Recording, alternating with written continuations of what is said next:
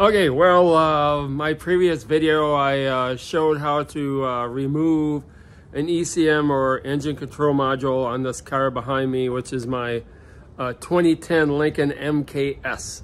So today I'm going to kind of show you how to install a BCM or body control module. This guy right here, And as you can see, it's got kind of the fuse box as part of it as well. It's kind of, that's why it's kind of a bigger unit. So the biggest problem is room.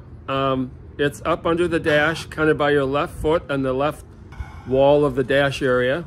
So here's the dilemma I'm having on this car. Again, it's a 2010 Lincoln MKS. It's a 3.7 liter base model, all-wheel drive. So I put a professional scanner on this guy, and it said that basically I'm having communication issues, etc., and codes regarding the body control module, the BCM. It's giving me codes saying the module is bad, whatever. I can't buy a new one from Ford, a new BCM body control module, because they said, oh, that part number doesn't exist, we don't make it anymore. However, if you buy that along with the wiring harness for the engine and the transmission, whatever, then we can sell you one. You got to buy both together as a package for the tune of $1,100. So I'm not doing that. So I figured, well, rather than spend the big bucks at the dealer, I'll go get a used one at a junkyard. So I did, $30. And then in my infinite wisdom, I gave them back the original from the car to get my $10 core charge back.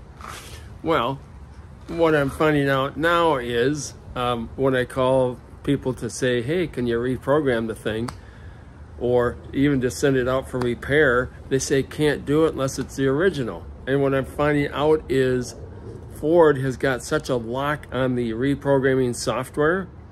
They really make it so it's impossible to reprogram a used one unless I go to a dealer. So I did call the dealer, the Lincoln dealer, not far from here. He said, yes, as long as the unit's not defective, we can reprogram it. And actually, they're a very modest fee, $230. One, two, three, four, five, six, seven, 8. So there's 8 different connectors that go on this. And the way you slide it on and off. See this tab right here? Move the tab up, and then this slides off. You can see the slide points here, here, and here. You will have to take this kick plate off to get enough room to get access to it.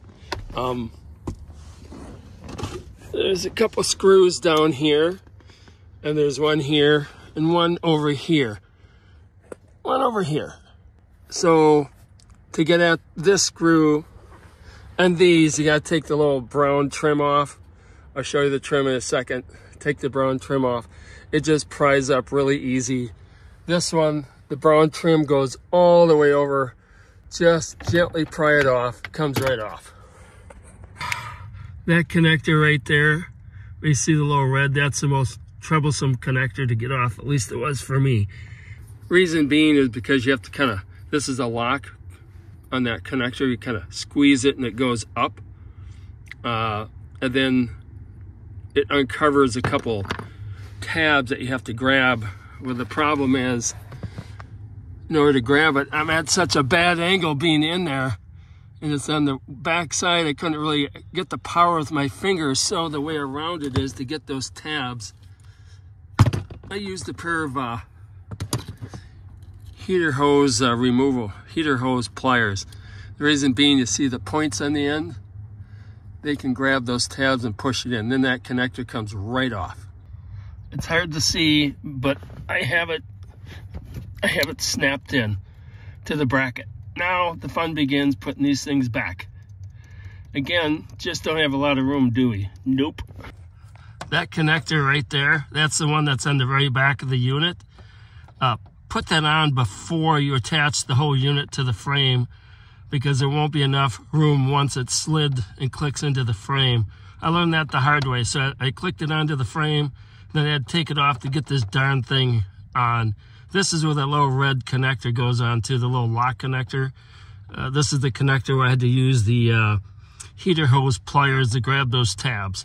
So one of the things I have to decide is, would it be easier to connect the connectors to the BCM and then slide it into the whole thing into the frame, or slide the unit into the frame and then put the connectors in? What would be easier? I'm going to go for option A, the first option. I got all the wires in. Like I said, there's not much room, so it's hard to get a good view, but there's 7 total, including the one in the back, connectors I had to put in. And actually it went pretty straightforward because each connector only fits in one slot. That's the beauty. I have not slid the entire unit back onto the frame yet.